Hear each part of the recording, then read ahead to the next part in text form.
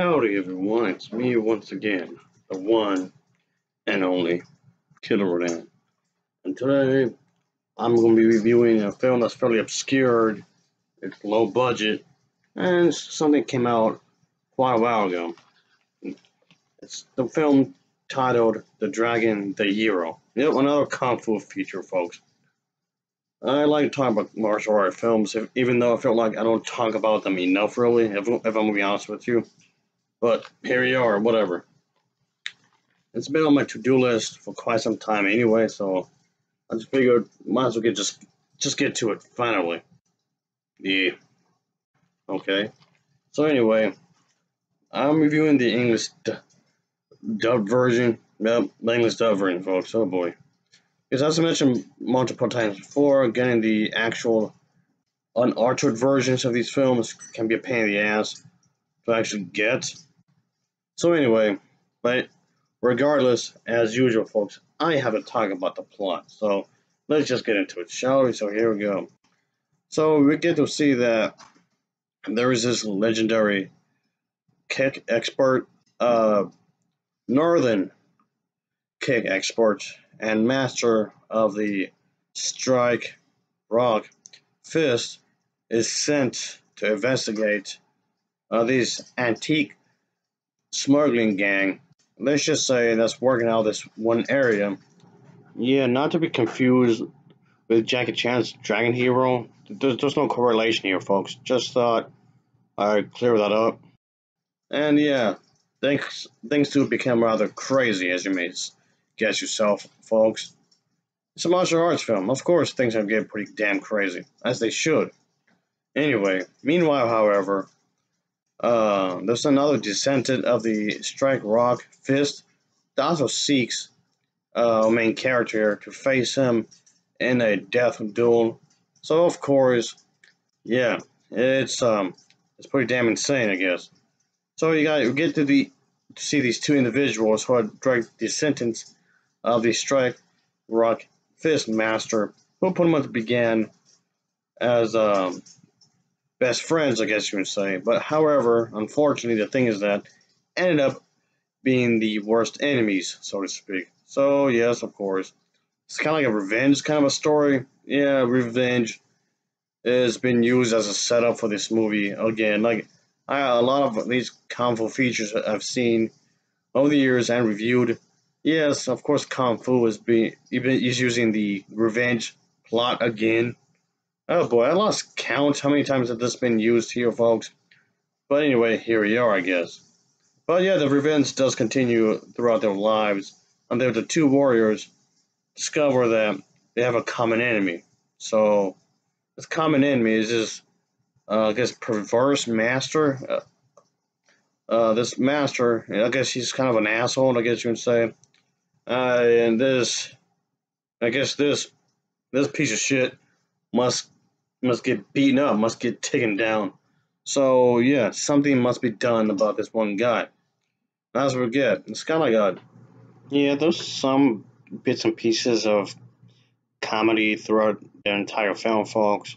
Why it doesn't overstay its welcome, but it kind of brings it down for me, folks. As I mentioned before in one of my other videos, I guess, kung fu and comedy, I don't know, just they were never a good mix for me. I like both genres, but together, it's just yeah, it just doesn't exactly feel right as far as I'm concerned. I guess maybe just me, I suppose, but whatever. That kind of a thing, of course, folks. So yeah. Anyway, of course, it's going to take place in a certain period of time in Asia. But it's not exactly like super modern, of course. Like a period piece kind of a thing going on here. Which, like I mentioned before, these types of kung fu films tend to be my favorite, folks, if I'm be honest with you. Lots of hand-to-hand comment, obviously. I guess the final part of the film can be considered to be pretty damn crazy because the last 30 minutes is one huge fight scene, and it doesn't really fail to please, of course. So I guess they were trying to do a bunch of crazy stuff, obviously, folks. So there's that. And I guess I can't complain too much, really. So it comes with territory and whatnot. So again, just keep in mind this is the English dub version I'm talking about here. as you're gonna guess yourself. But yeah, I did like the choreograph of the fight scenes in here, folks. I did like that way it was done because it, it's it doesn't involve too much editing, really. I do find it rather weird that this film also goes on different titles. A few of them are here, and I don't know why. It just seems odd that it's placed. It just makes everything even more fucking confusing. For, for this, it makes it hard to track down for people who are genuinely interested in the genre. So what the fuck? It isn't like hyper edited or whatever. So that's a plus in my book. It always is. So there was that. Yeah, sorry. Don't overdo with the editing, folks, especially when it comes to the fight scenes, really. And, okay, a phrase I've often heard is that, yeah, this was definitely one of those quote unquote Bruce Lee movies. Yeah, it was heavily inspired by Bruce Lee. Well, I use that loosely, but you can see what they're trying to aim for, of course. So, I guess a lot of people are doing that a lot anyway, so I guess, of course, this would do that. I'm not surprised, like, at all. Of course he would. But if you're trying to judge the film on its own merits, yeah, the film isn't bad. Again, yes, I thoroughly enjoyed it. Editing can make or break a movie, and that's true. Especially so when it comes to kung fu, and at least in my opinion, it is. Don't overdo it, especially when it comes to fight scenes. I really hate that. I really fucking hate that. I notice that quite often, especially with the more modern era of action movies. Come on, that's a pain in the ass. I mean, all right. I've ranted about that before, and I'm talking about it again. So here we are, I suppose.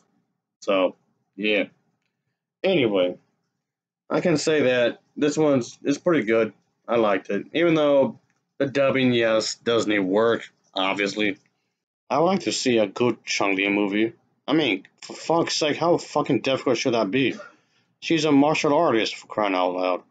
Ugh, if only. Well, I had to throw my rant in there somewhere, somehow. Anyway, but altogether, I thought this was had a decent setup, a pretty good uh, fighting. I guess the choreograph is really well done. Yes, despite the fact that the budget isn't exactly super high. Yes, the productive values may not be all special or whatever. I thought this was well made anyway. That way it was choreographed. Just because it doesn't have a lot of money placed to it doesn't mean that it could have, be done in an amateur manner. No, of course not. Quite a bit of effort is obviously done into production, of course. So there's that. I like that. I just put the effort into it. Like the old saying goes, presentation is everything, right? So make it worth your while is what I'm saying here, folks. Yeah, make it worth your while. Anyway, all I'm saying is that, yeah, give it a shot.